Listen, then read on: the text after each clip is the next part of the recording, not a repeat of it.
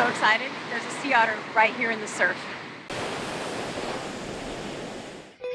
On a recent visit to Moss Landing near Monterey, California, I spent the morning looking for Southern Sea Otters.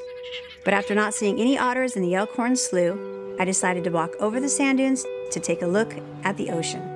This is Moss Landing State Beach, and as you can see, it was a beautiful day. And to make the day even better, there's a sea otter in the water, diving under waves and foraging for food.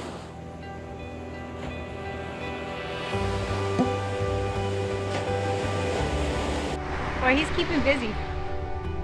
And this sea otter was keeping busy.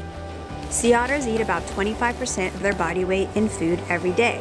Their diets include crabs, sea urchins, mussels, and as you can see here, clams. They are unique for being the only marine mammal to use stone tools. They often use rocks to crack open shells while floating on their back. But it looks like this sea otter is using another clamshell as its tool today. Sea otters have the densest fur of any animal. Their fur contains between 600,000 to 1 million hair follicles per square inch. Since they don't have blubber, this dense fur keeps them warm. They spend many hours per day grooming and conditioning their fur, and this creates insulating air bubbles which trap air and heat close to their skin.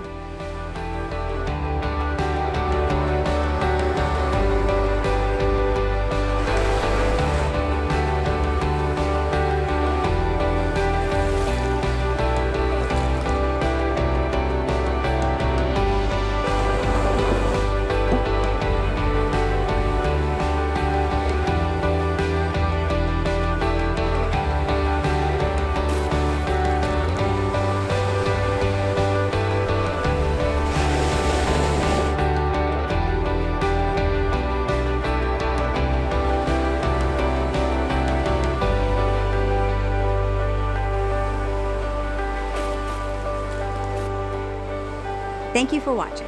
If you want to see more, check out this next video to see a young sea otter pup sharing a crab with its mom. And listen closely to hear the pup's cute squeals.